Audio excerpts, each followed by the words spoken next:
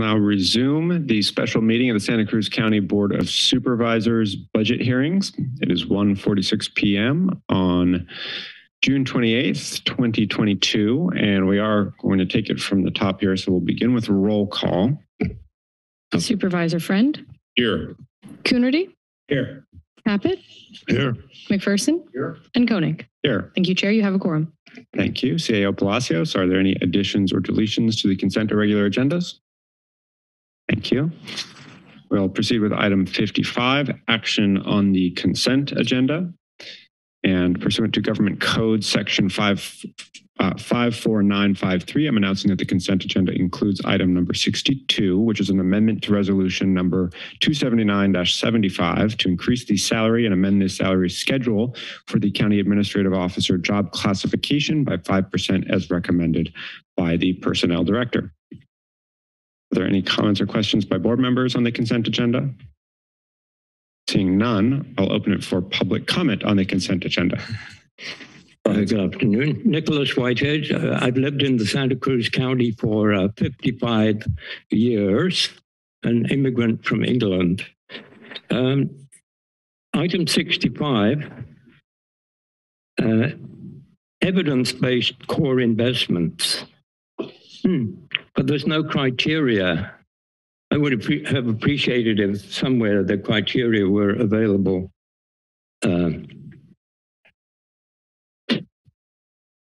And the reference budget documents. If the public could see those in a convenient form prior to those decisions. Okay, that's that one. Number 62. I can remember when Susan Moriello was the county administrative officer, and she was the most highly paid CAO in the whole state of California. I found that very surprising for a little county like ours. We're not even as wealthy as Monterey County. So at the time, I wondered about that. I couldn't help wondering about that. But I do know that the current CAO has an excellent reputation, and I feel he did a good job in Watsonville. I've told him that several times.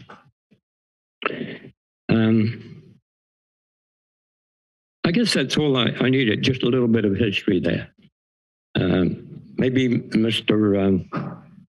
Palacios is just going to do a fantastic job and be worth every penny. I hope so. Thank you. Thank you, Mr. Whitehead.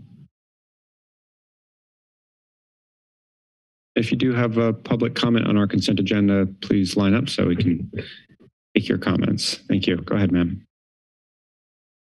Good afternoon, members of the Board of Supervisors and Chair Koenig. My name is Reverend Beth Love. I'm the Executive Director of Eat for the Earth. And I want to say, I want to speak to item number 65 on the consent agenda.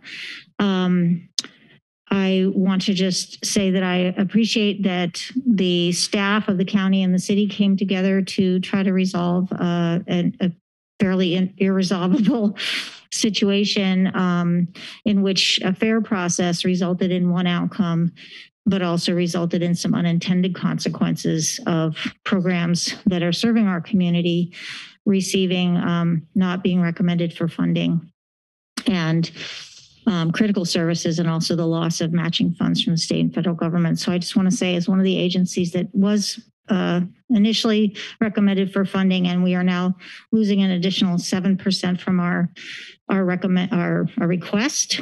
So approximately $7,000 for us, and as a small agency, that makes a difference. So we'll have to look at how do we adjust our budget to account for that. I just want to say that I appreciate that the process was in integrity and that there wasn't a recommendation to kind of re-scramble the whole thing and go back to square one.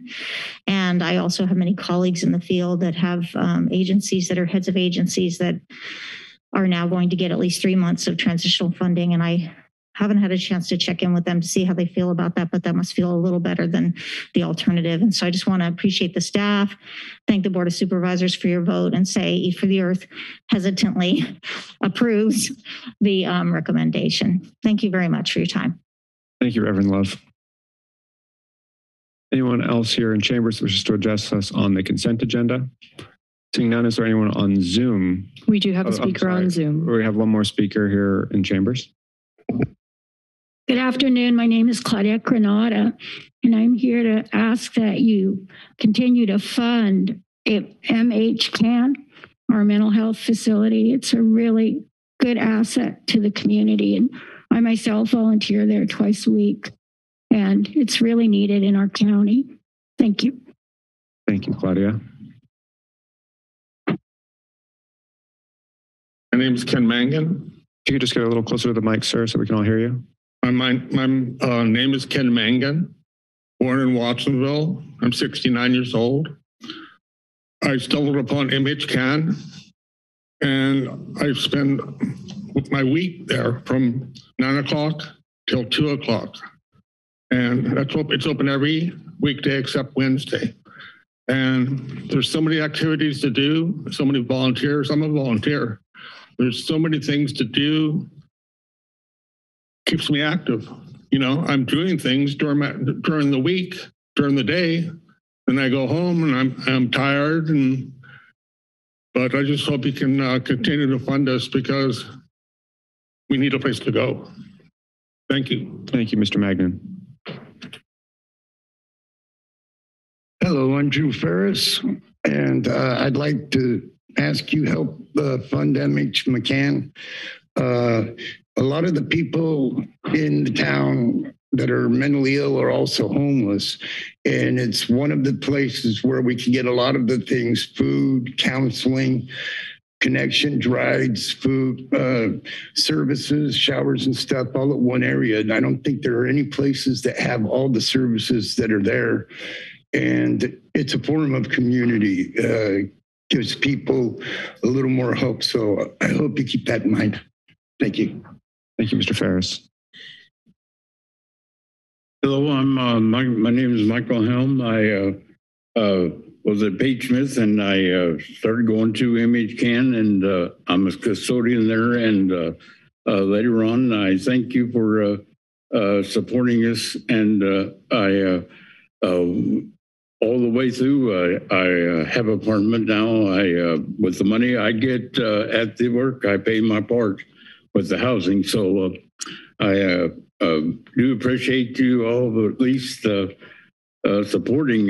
When I first got there, got laid off from the budgeting, and I just hope it keeps up, you know, and thank you all too. So thank you for supporting. Thank you, Mr. Helm.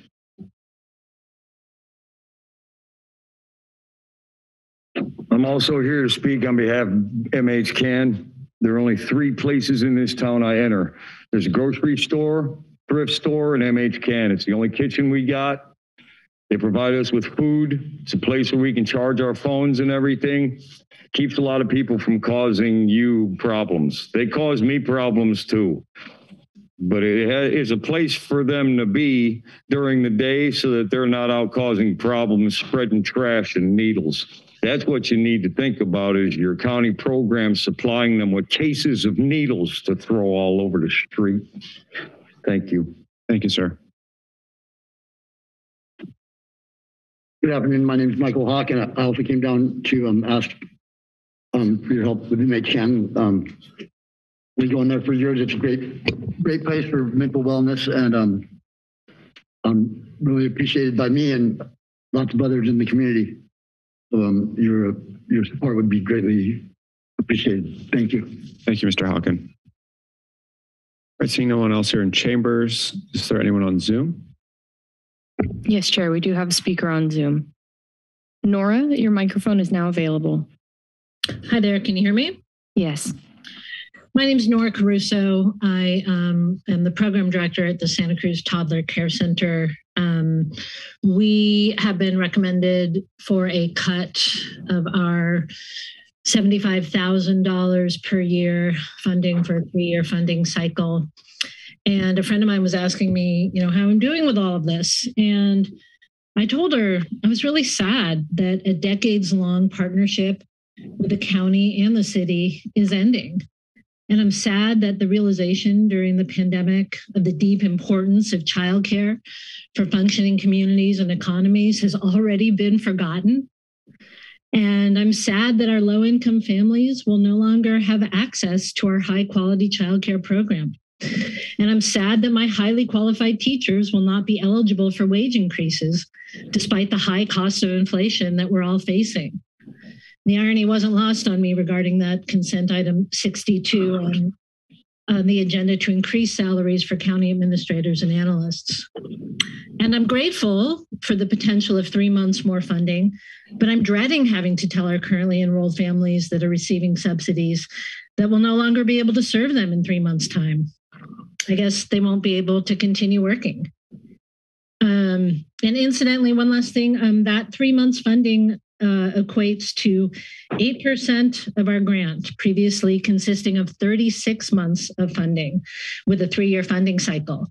So 3 months of funding is actually a 92% cut, or a loss of 33 months of our funding. And we're not the only childcare center that's been overlooked. In fact, 90% of childcare in general is being cut. This is a really big mistake. Please reconsider. Thanks so much. Thank you, Ms. Caruso. Sandy, your microphone is now available. You know, I've spoken to you so many times about childcare. There's so much unbelievable amount of data from every perspective, scientific studies, sociological studies, economic studies of the level of return you get when you invest in childcare. You know, it ranges from like invest $1 and you get $7 of benefit to the society, or $13 benefit. There's no ambiguity about it in terms of all the different forces that childcare is a part of. And, you know, there's the economic one that's so damn obvious, or should be. It's what we saw with COVID, of the impacts of not having childcare on an economic level. And there's such a huge impact that even beyond that, in terms of what happens to children who get the kind of emotional and social training that make them into good people. When you look around you and you see people in the streets yelling or shooting each other or misbehaving, you're seeing people who are essentially toddlers who never learned how to be a person that can be part of a community. And that's what happens at the toddler center. And we had a child recently who came in from a chaos world. Their world was chaos, and the child manifested chaos in our realm that we see in the adult version everywhere around us. 6 months after being at the toddler center, he's sitting at a table next to other toddlers next to him. He's sitting down. He reaches out his right hand and holds the toddler's hand. His left hand holds that toddler's hand. Each of those other toddlers reach out and hold the hands next to them. And there's such a sense of calm and connection and community. That's what happens when you do good childcare. And don't we all need this? And doesn't the world need this? You need to think about this as a huge impact by the decision you're making to defund childcare. Thank you, Sandy. We have no additional speakers for this item, Chair. All right, then I will return to the board for action. Supervisor McPherson. Motion by Supervisor McPherson. Second. Second by Supervisor Friend. Any further discussion? And just to clarify for members who are still left in the audience, we did finalize the list of awards for CORE this morning, which is why we're not discussing it more extensively now. This is largely just approving its incorporation into this year's budget. So we have, again, motion by Supervisor McPherson, second by Supervisor Friend. Seeing no further discussion, clerk, roll call vote, please. Supervisor Friend. Aye. Coonerty. Aye. Caput. Aye. McPherson. Aye. And Koenig. Aye. This item passes unanimously. Thank you. The consent agenda being approved. We'll proceed with item 56 on the regular agenda, the public hearing to consider resolution approving amendments to the unified fee schedule for fiscal year 22-23, including the addendum as provided in the reference budget documents and as recommended by the county administrative officer. Presentation on this item, we have our county budget manager, Marcus Pimentel.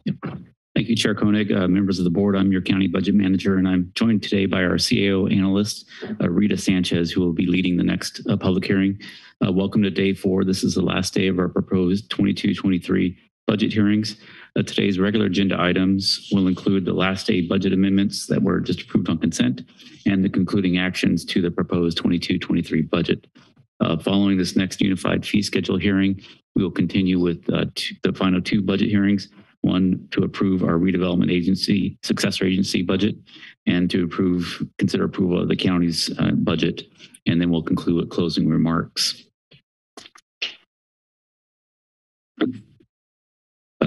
Moving into the public hearing on the unified fee schedule, today's hearing is for you to consider adopting the resolution to amend the 22-23 unified fee schedule as included in the supplemental recommendations to the proposed 22-23 budget.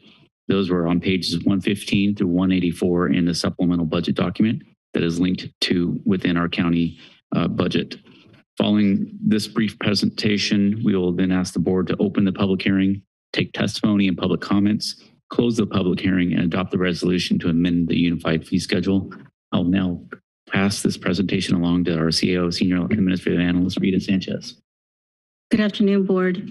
Today's UFS amendments include revisions from the Agricultural Commission's Office, Animal Services, Clerk of the Board, Health Services, Human Services Department, Community Development and Infrastructure, Parks, and the Sheriff's Office, which I will speak to briefly in the next slides.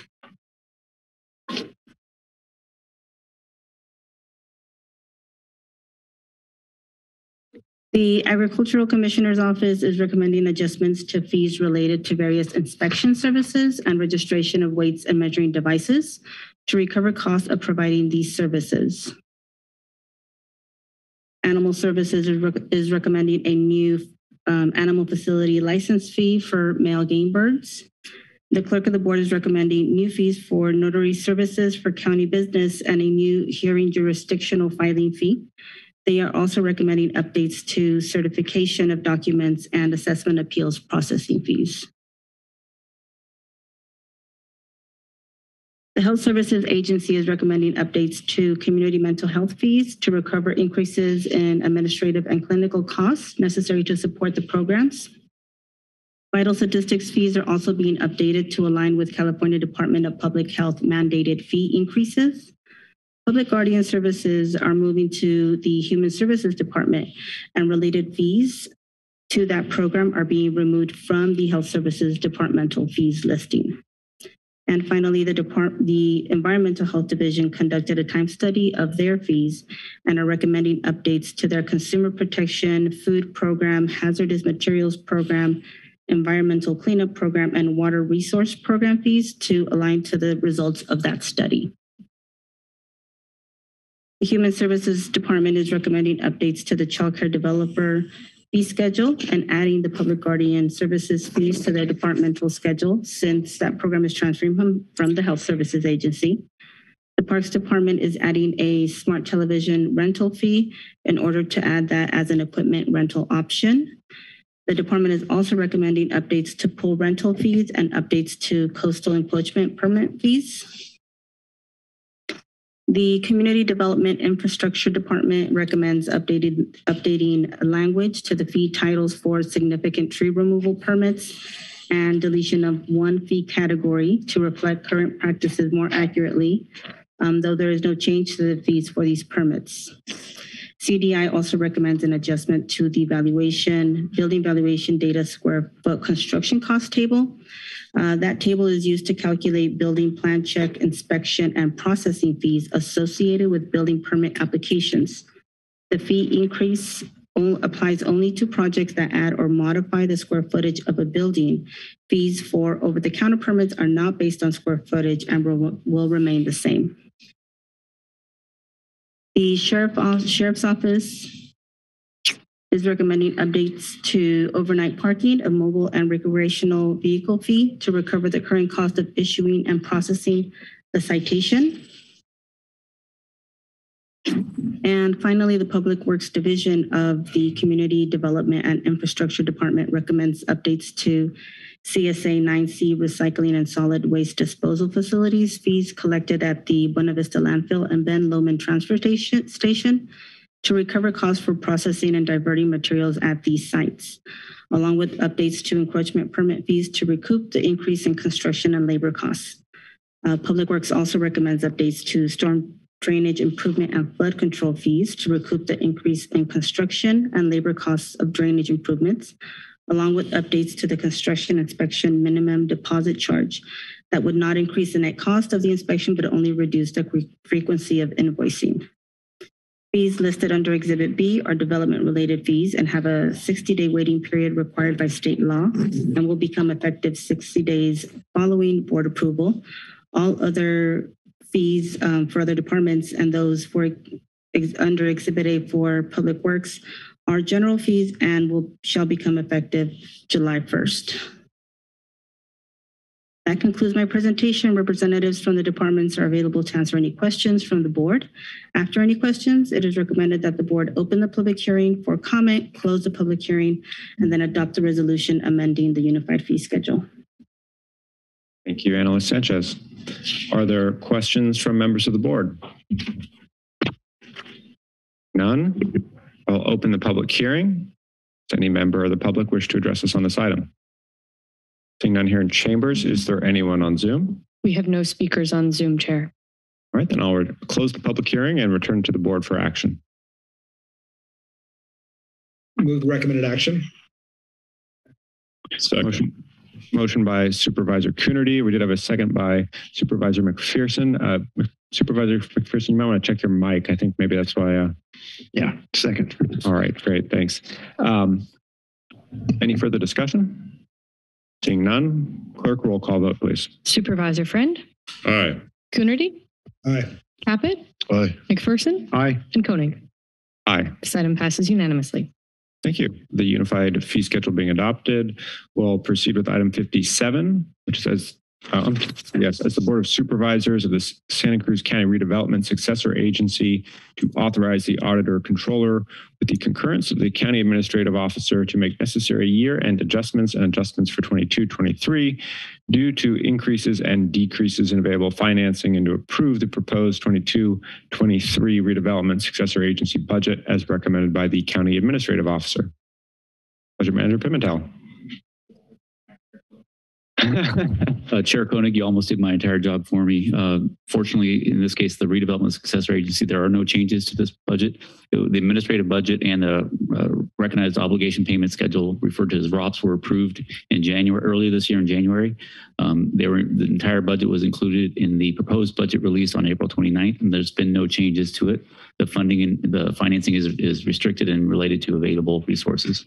So we present this to you here today with no changes and ask for your board's consideration of approval. All right, thank you. Are there any questions from members of the board?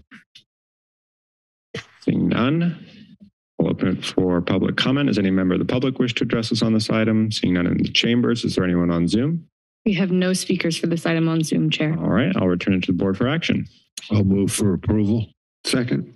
Motion by Supervisor Caput, second by Supervisor McPherson. Any further discussion? Seeing none, clerk, roll call vote, please. Supervisor Friend? Aye. Coonerty? Aye. Caput? Aye. McPherson? Aye. And Koenig? Aye. This item passes unanimously. Thank you. Then we'll continue to item 58, which is to consider approval of the 22-23 County of Santa Cruz proposed budget concluding actions, authorize the Auditor, Controller, Treasurer, Tax Collector with the concurrence of the County Administrative Officer to make necessary year-end adjustments and adjustments for 21-22 due to increases and decreases in available financing, and approve the 22-23 County of Santa Cruz proposed budget, including concluding remarks, including concluding report items, and take related actions as recommended by the County Administrative Officer. Budget Manager Pimentel. Yes, thank you. Once again, you've done a wonderful job with that. This is the final concluding actions to approve the 22-23 budget and send it into its process to bring it back to you to this board September 20th for final adoption. Annually, this particular item includes a summary of all the changes from the release of the proposed budget on April 29th, includes the supplemental changes, last day changes, and any concluding actions that we've identified today. Also included in this report are cosmetic changes. We've had some two cosmetic changes to the documents that were produced, and a realignment request based on year-end trends for Human Services Department. This is a reallocation of resources of their budget within the Department of Human Resources. It does not impact the Human Resources nor the general fund. It's just a realignment of appropriations. In summary, the last day and concluding changes impact on the general fund is a reduction of the general fund contingency by $913,160. This does not increase the budget. It just moves money from contingency to appropriate funding for core investments, animal control services, Willowbrook, and several other projects, including the $50,000 towards acquisition of South County Park, $32,500 for the downtown streets, $30,000 for Fire Safe Council, $25,000 to match a existing $25,000 commitment to the Resource Conservation District, and several other last day items. The concluding corrective measures, different from last day budget items, are more house cleaning cleanup items that are required per state federal regulations to convert into an adopted budget. Big examples of that include the realignment of salary within today's agenda item 62, was reference to concluding negotiation with several bargaining units. With that conclusion of bargaining units, we realigned planned salary from contingencies into the appropriate line items, and some other realignment of resources from overhead charges for county overhead and fleet that to meet federal and state overhead claiming processes. We had to do a true up towards the end of the year. And so we have some concluding actions to reflect those true up charges. The concluding actions are just really administrative in nature and will bring us towards the adopted budget. There will be some continued concluding actions as the Auditor Controller closes out the 21-22 fiscal year over these coming months that will trigger some additional concluding action to amend the 22-23 budget. And we'll bring that back to the board on September 20th for both the report on the end of the year report on 21-22 and the adopted 22-23 budget. So any changes that we haven't told you about or haven't identified yet that the Auditor Controller will identify will be brought to you back in September. They're all cosmetic, administrative, and routine in nature. They're not funding changes. So with that, before I end my remarks, I do want to acknowledge that this was my first run in the county in this process, and I was deeply impressed with the organization and the quality of this entire county organization. I want to extend my thanks to our county departments and all their staff who put in a lot of extra hours to meet some additional requirements we asked them to do this year. We wanted to produce the budget a little bit earlier than before. And of course, we produced a new way of presenting the budget with an online interactive budget that all created some additional work for all the departments and their teams, and I appreciate all their work. I do want to also acknowledge the continued legacy of excellence that your former county budget manager, Christina Mowry, has provided to you. She created a fantastic foundation for us to build off of, and she's still been around helping guide us through various things from FEMA, ARPA, as well as some guidance within the budget process. I need to also thank our talented team in the CEO's office, and of course, the team that created an online budget that I've been able to monitor changes online on my phone without having big binders and resources everywhere. That begins with our entire county office, the clerk of the board, and in particular, some of the staff we've already mentioned before, Sven Stafford, our principal administrative analyst who led the development of our online budget, Eric Friedrich, who led the capital project system, Lana Martinez-Davis, Rita Sanchez, who you met here today, who led various components of that online budget process, and including with thanks to all of you, thanks to CEO Palacios for his vision, and to our county leadership team, including Lisa Benson, Nicole Coburn, and Melody Sereno. So with that, I conclude my comments, my presentation. The recommended actions to conclude the county budgets process are in front of you. And I'm happy to have any questions or conclude this process and end it with the CEO's remarks. Thank you, Budget Manager Pimentel.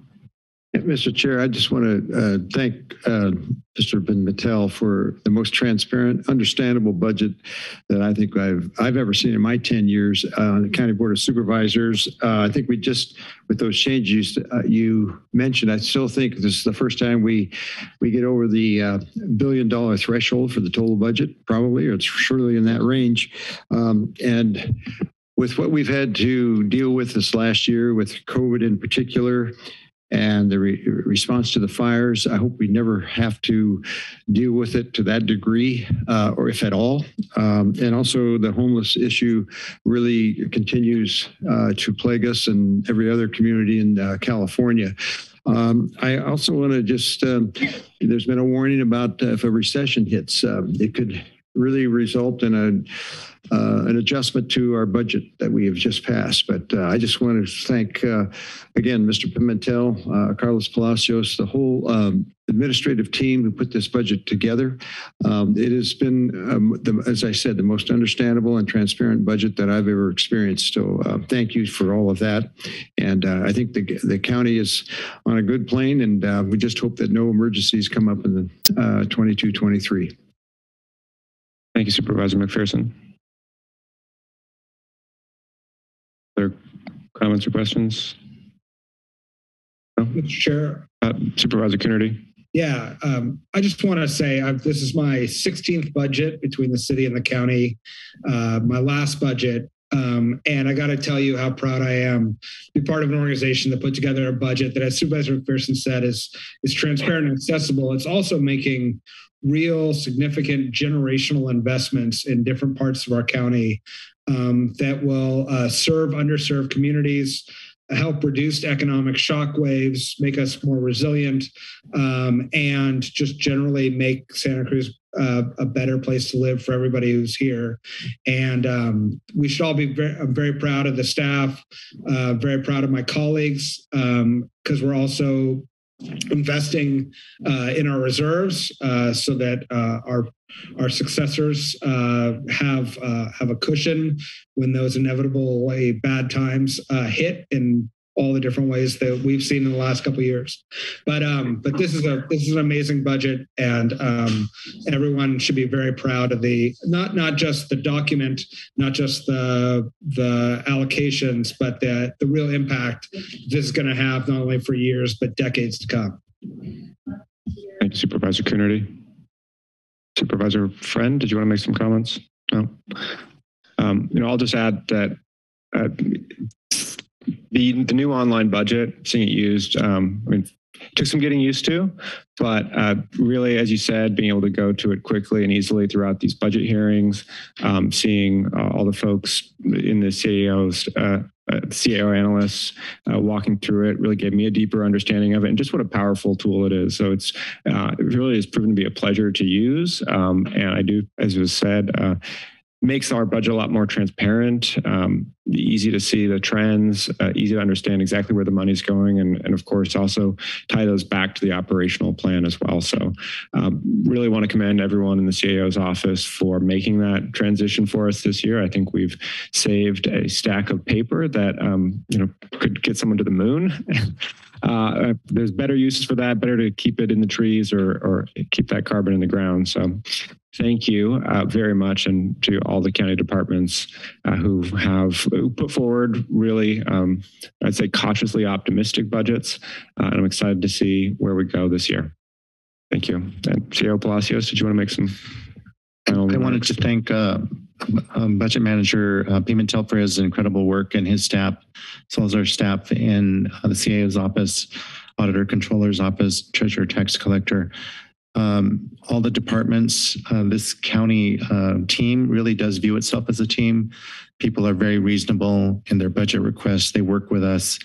I'm just very impressed with the sense of family in our department heads. They really do work with us and believe in our vision. And I want to especially thank the board for your support. You set the tone in your civility and your professionalism and in your generosity to the community. And I really do appreciate your willingness to go with us when we take risks like this budget document. Believe me, it was a risk to do an online budget this quickly. And we were worried whether it was going to work, and to do this radical a change in such a short time was risky, but we did that because we knew that we had your support, and you've always supported us to reach for the stars and to really try and take this organization to the next level. And we did. the budget document is an amazing piece of work. We're going to continue to improve it, but already we're leading the way with other local governments in terms of a completely online document. So I appreciate the board and your support for staff and for this community. Thank you very much. Thank you, CAO Palacios. I think that's well said, that the entire county team has operated like a family, and it's pretty remarkable that this budget has actually, I feel, brought us closer together rather than driven us apart, which is, says a lot when it comes to money. Seeing no other comments from board members, is there any member of the public that wishes to address us on this item? Seeing no one here in chambers, is there anyone on Zoom? We have no speakers on Zoom for this item, Chair. All right, thank you. Then I will return to the board for action. Move for approval. Second. Motion by Supervisor Caput, second by Supervisor McPherson. Any further discussion? Seeing none, clerk, roll call vote, please. Supervisor Friend? Aye. Coonerty? Aye. Caput? Aye. McPherson? Aye. And Koenig? Aye. This item passes unanimously. Thank you. And the budget for 22-23 being passed. Thank you, Budget Manager Pimentel. And that brings us to the end of our special hearing. Meeting adjourned.